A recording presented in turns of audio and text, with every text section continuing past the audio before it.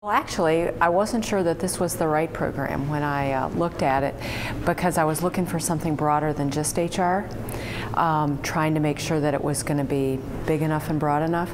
And I think what I've discovered is that it all comes back to that anyway.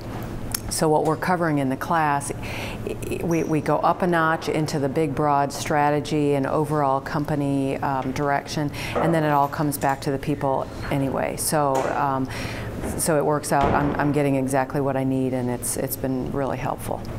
I think the way that the cases build one onto the next, and we're kind of adding skill sets, and we're looking at new models and ways of looking at either the same case or our own company in different ways.